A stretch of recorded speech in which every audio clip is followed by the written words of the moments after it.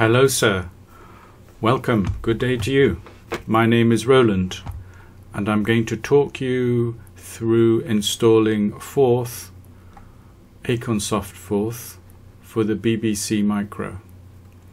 That would be the 8-bit Micro from 1981, the BBC Model B with 32K RAM. So, a BBC Model B computer looks like so. Nice keyboard.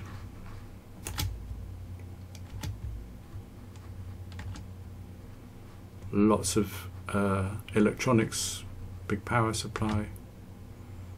The back of the computer. I didn't own one of these. This one has some ROMs, read-only memory chips installed. There's a disk filing system, there's a Pascal interpreter. This is an add-on. And that's the 4th we're going to use. Same one as the Electron, more or less. We'll come to this book later. I'll mention a few books, and this is one of the reasons why I think you should start with 4th for the BBC Micro. Here is what I'm using. It's an emulator, Beebem. The hardware, if you go to hardware and edit the ROM configuration, it comes with OS on the first one, the basic interpreter and a disk filing system as ROMs, standard ROMs by default. Now in this one I put select ROM and I put the Acornsoft 4th ROM. I've renamed this one, but it's a 16K ROM, and that means I won't have to load it from disk. It'll be virtually instantaneous. So now it's here. By the way, you could also put it instead of the basic ROM and then boot straight into 4th, which is kind of cool. Just a 4th computer basically that you switch on and you have 4th instantaneously ready, a bit like the Jupiter Ace, I guess. Okay, that, and reset it.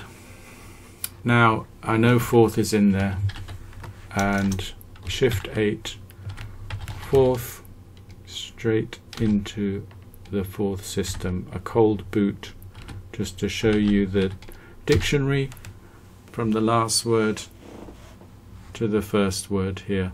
By the way, when you type VList, vocabulary list, you can pause it with a tab key and continue with a space key. Pause with tab, continue, pause, etc.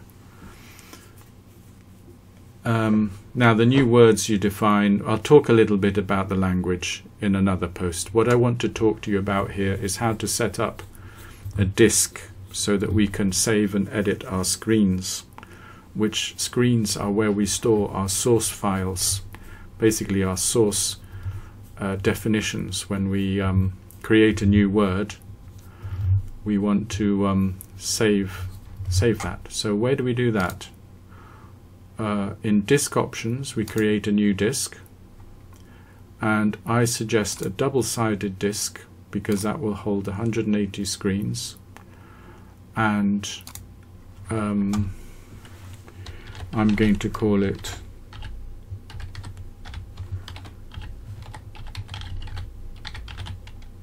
rather long name, but it's a double-sided disk, DSD. That's important. That's what works for me, so we're going to do that.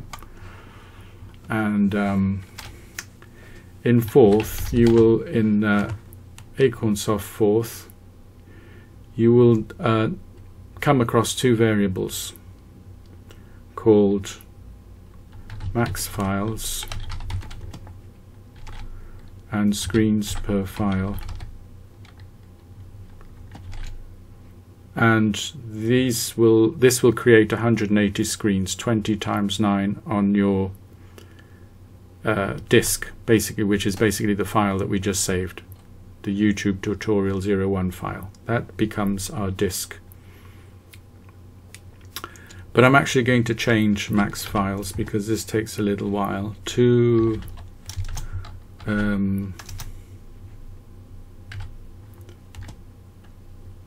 max files put store 10 parameter field max files store, enter, max files becomes 10, and I think I will be making 90 screens now. From 0 to 89 they will be called. So I create screens. This is before you can load create screens. You must format the disk to have the screens on them so that it can work. It has a special format. Yes, we are sure.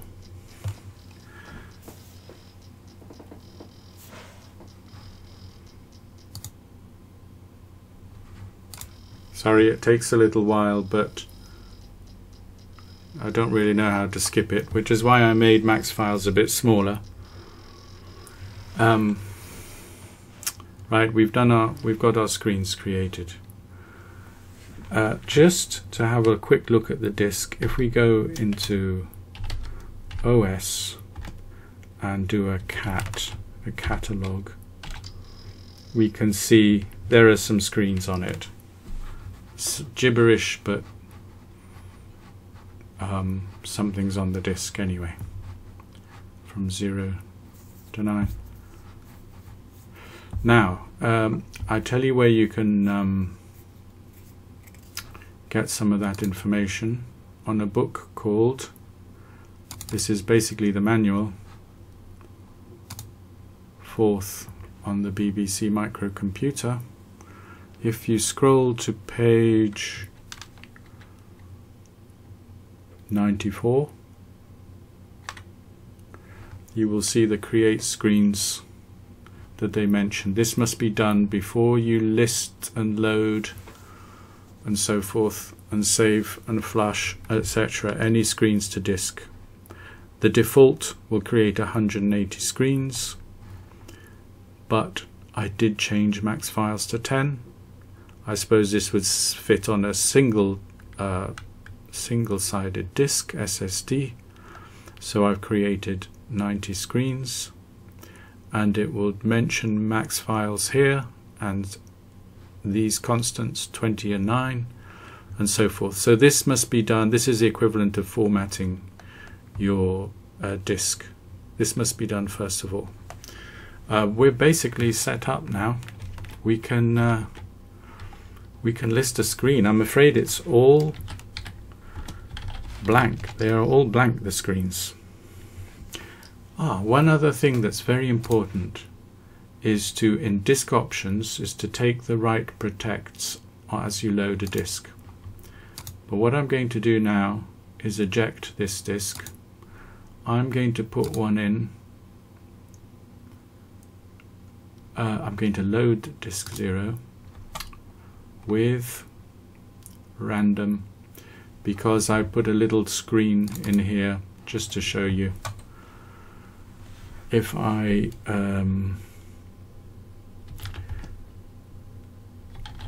list 10, let's just go in cold 10 list. It's reading it off the disk. This is my little demo that I prepared.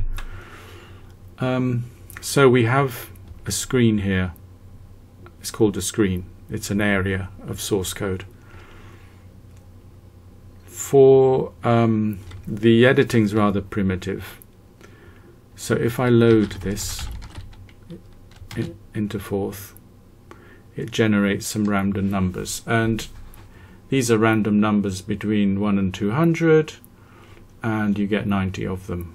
From 100 to 10 it counts down and gives you these random numbers. If I wanted to change line 14,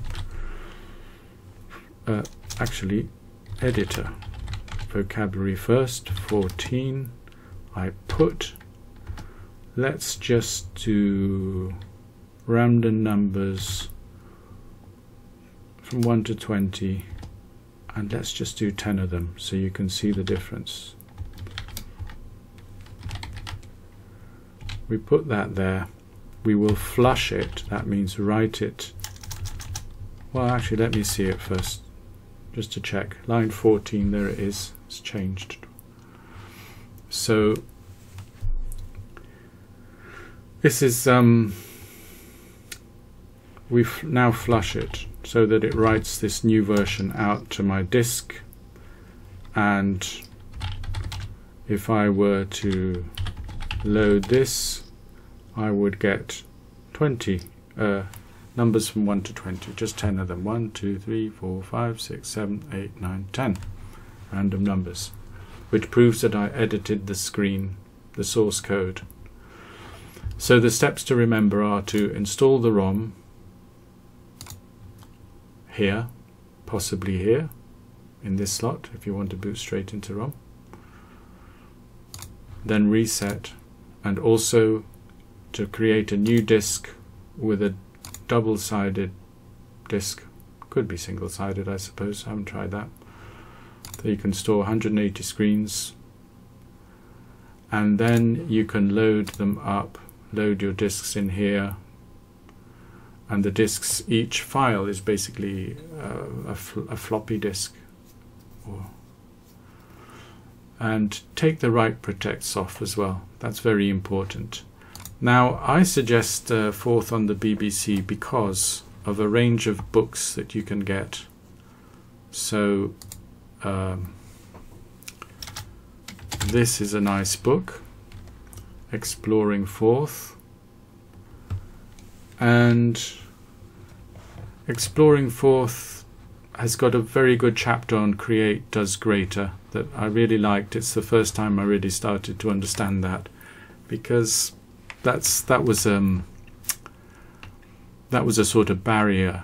When I came to Create Does, my head exploded and I couldn't understand how you could define a defining word. But anyway, this book does a good job of that, and it's just all round fun and nice to read. So this is the main book on the Acornsoft Forth, the manual, which is mostly we had a look at before. This is another good book I'm enjoying that tells you a little bit, goes into detail, the nuts and bolts of the Forth for the BBC computer. I like it very much. Very detailed. It tells you exactly. I'll do another video about this, but how a Forth word is compiled into the dictionary and the memory spaces it takes up, etc., and the different fields, name fields, etc., parameter field, code field, link field, and so forth. So it's a good nuts and bolts book with a few graphics and things at the end to have some fun. And I believe there's another book by somebody called Brown, Welcome Forth, which is also about this Forth, I believe. I haven't read it yet. Here are some stats on the BBC Model B. I haven't come across that. Here we go. Here's the actual software package. And here's the actual ROM that you would slot in, push into the slot, and your computer can potentially boot straight into this, or you can call it up at an instant. So that's pretty good sort of welcome technology, welcome retro technology that we can certainly learn to, we certainly appreciate when it takes our computers several minutes sometimes to boot up. Okay, these are a few notes on actually inserting the ROM chip. Acornsoft Forth, that's the back of the software package.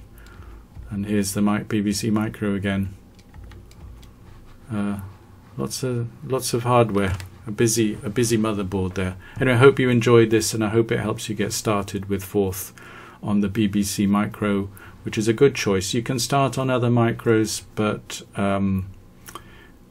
this one has got several books, 3 or 4 at least, that will help you with different aspects of the language.